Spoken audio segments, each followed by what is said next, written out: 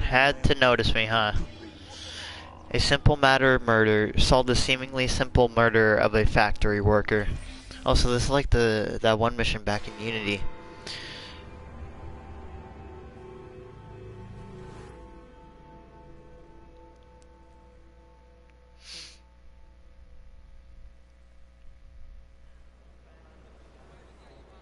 Oh dear. This is going very badly, isn't it? It certainly doesn't have the makings of a ripping good novel. What happened here? Ah. The charming and delightful Fry twins. Have we met? Mr. Raymond knows everyone. He knows everything about this city. He writes it all up in his books. I'm Henry Raymond, writer of third-rate, lurid stories. Penny dreadfuls, if you will. And this is Little Artie. Mr. Raymond takes real murders and makes them so awfully exciting. The guilty always get caught. There's one unfolding just here. Perhaps one of you would like to try your hand in solving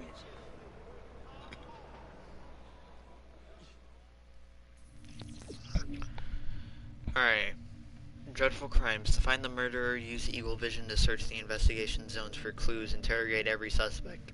Oh my god, my voice just died there. Press option to enter the progression log and access your collected evidence. Accuse the guilty suspect to solve the case and collect your reward. Be careful though, as every false accusation will reduce the reward. Oh god. Okay. Hold on, can I switch? I want to switch to Eevee. God dang it. I should have done that before. How much are I have almost 10,000 euros. Cool. So delightfully entertaining, don't you? I mean, solving crimes, of course. Finding a solution is exhilarating. Speak to Mr. Frames. I arrived to find the foreman dead, and the lad Dooley with bloody hands. No one's been able to find the murder weapon and arrest the murderer. Could you sort it out quickly? It's holding up the work. They're a rough bunch, but someone has to keep the kids in line. I just wish the grown-ups would quit fighting each other.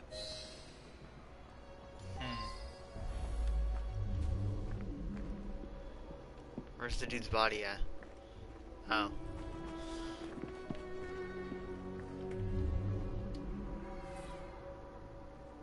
Warehouse Wilkins' body, a deep stab wound to the chest, a bandana obscures the victim's face.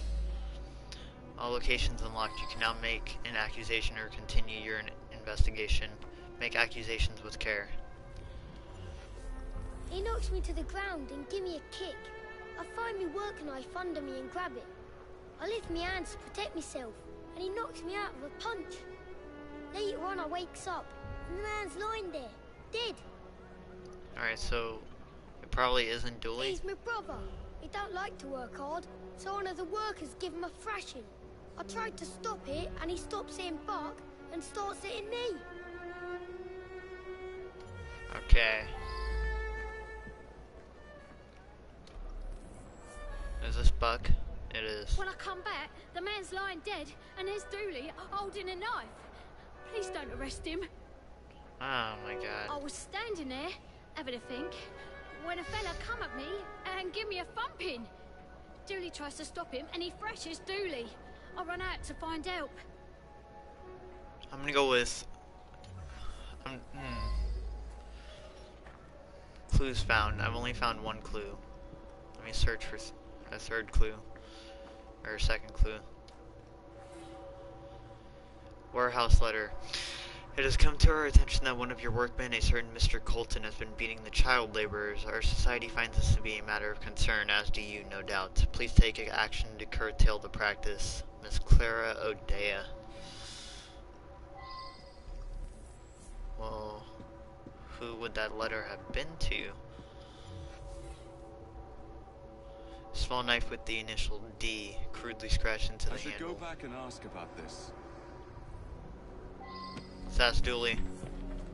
Oh wait, no, Buck. That's Dooley's knife, all right. He never lent it to nobody.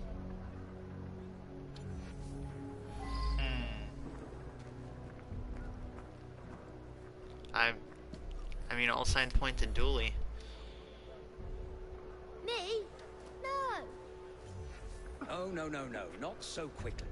You have indeed solved this murder, according to the facts at hand.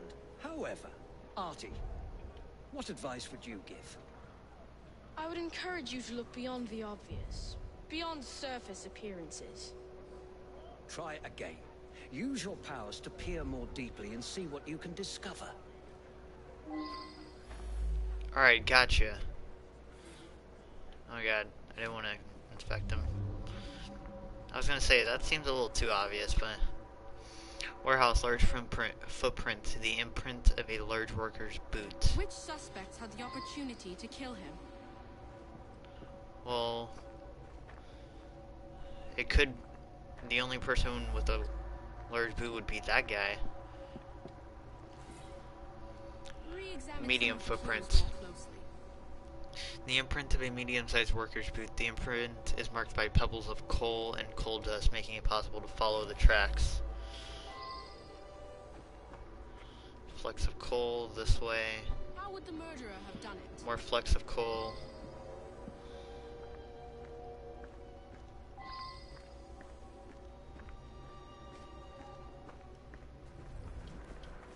Which suspects had the opportunity to kill him? I don't know, Artie. Stop questioning me so. Oh. Me and Wilkins was working out here. We heard screaming. Wilkins went to see what it was about and never come back. I went to see for myself, and there he was, dead. I didn't stick around. Somebody might think I'd done it. The strange thing is, Wilkins weren't wearing no bandana when I was talking to him. Only the workmen in the brewery wear bandanas. You should talk to Morris there. Morris, huh? Hold on, I can talk to this guy again. He has something else. I can ask about Wilkins Wilkins. wasn't the type to beat the children. On the contrary, he was forever getting in fights, trying to stop that sort of thing. Huh. The fumes can be a bit much in the brewery. When the men work in there, they wear bandanas. But that dude just said he never wore a bandana. I have a feeling it's that guy. Well, I was inside the brewery all day. I wear me bandana in there. Man nasty, what with all the smells and fumes. Huh. There's a clue right here. Brewery, large footprint, the imprint of a large worker's boot.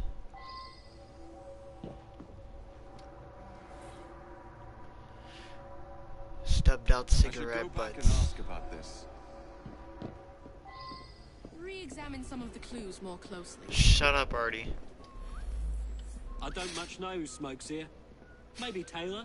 Cigarette might be his. I don't know, this dude seems pretty sketch. Let's go ask Taylor. It's gotta be Taylor or Morris. I quit smoking months ago. You know, I saw somebody from the brewery having a smoke this morning. Didn't see who it was, though. Huh. Back to Morris.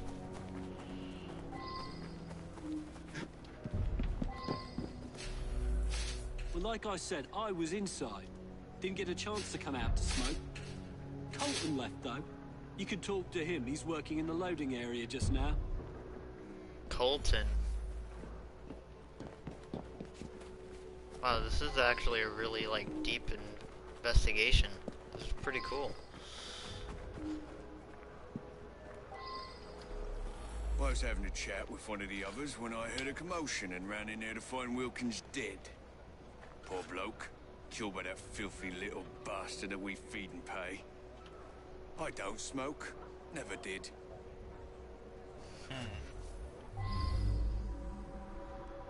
What's this? Loading area, I cigarettes. believe I should re-interrogate a suspect. Huh. Oh, very well. So I do smoke now and then. What's the matter? Well...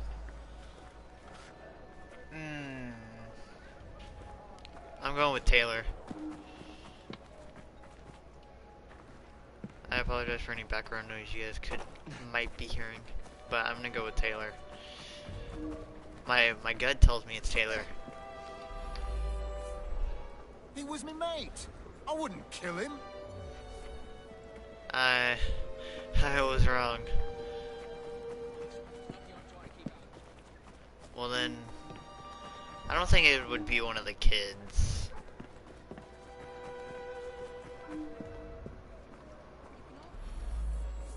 I should be foreman here.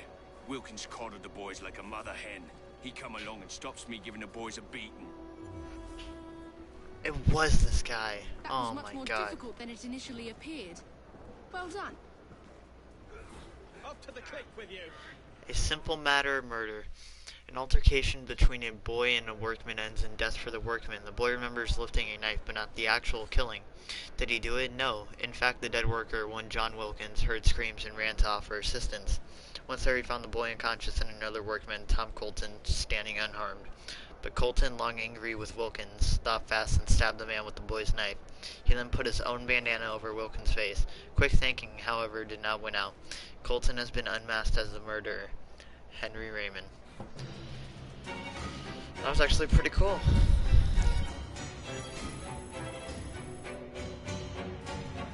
That was pretty cool. I could definitely do more of those.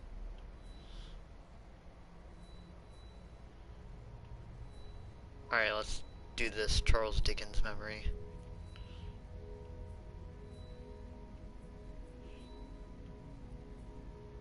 But first, I'm going to switch to Evie.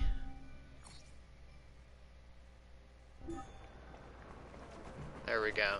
My turn? Oh, good. Hold on. Before I get in a carriage, capes, country cloak. Need to be level 5, god dang it. Outfits. Why does he keep saying these are new? Like they're not.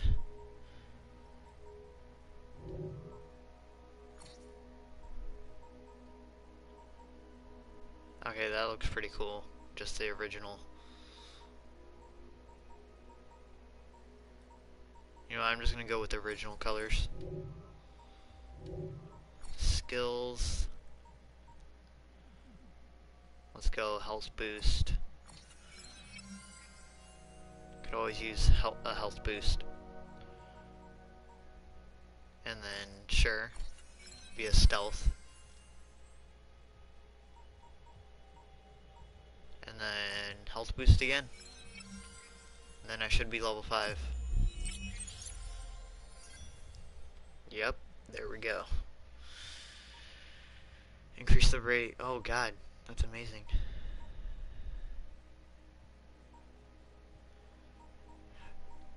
Okay.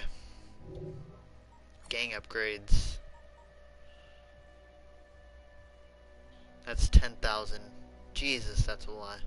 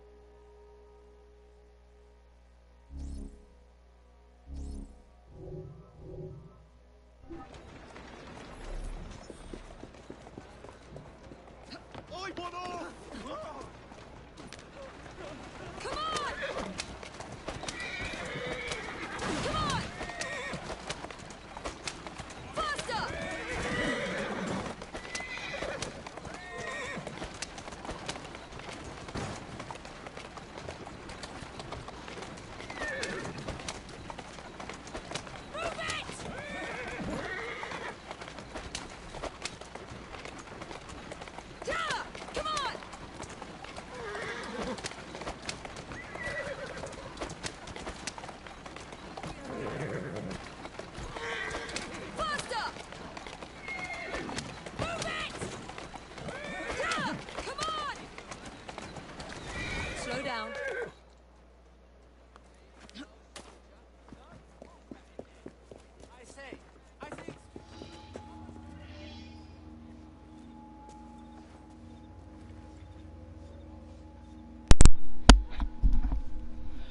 Okay, I just decided to unplug my mic for a bit because of, you know, background noise.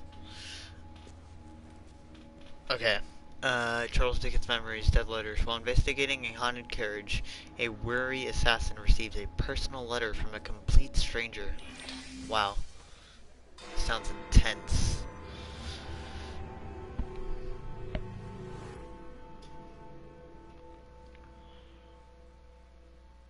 You seem tired, friend. Everything all right? There's always too much work to do. Today's Ghost Club investigation involves a carriage. It's said to be covered with gold leaf, dazzling passers-by when the sun shines. Naturally, it's rumored to be haunted. Now let's see if we can find it.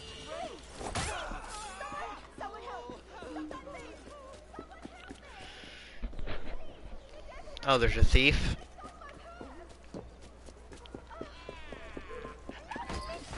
Haha. Okay, time to go do the investigation.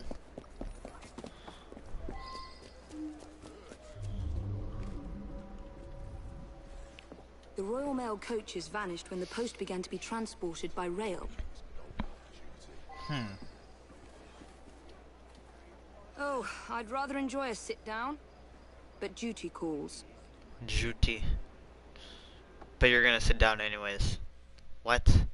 How's that a clue? Is that really a clue? Okay, it's not. I was gonna say, how's that a clue? Oh wait, that was a clue. What? These letters never reached their destinations. How sad. Yeah, how sad. That's curious.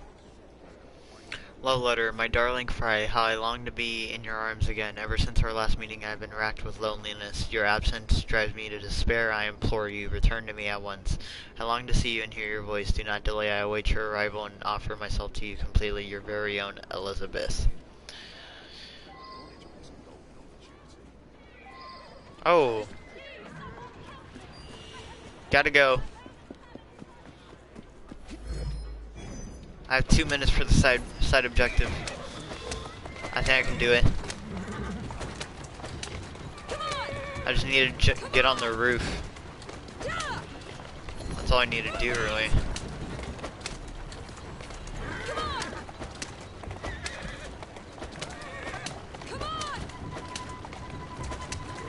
Out of the way, pleb.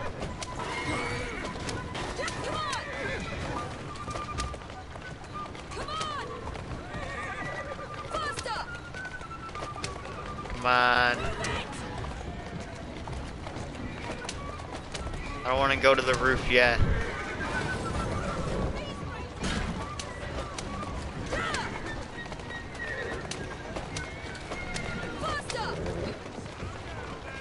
There we go.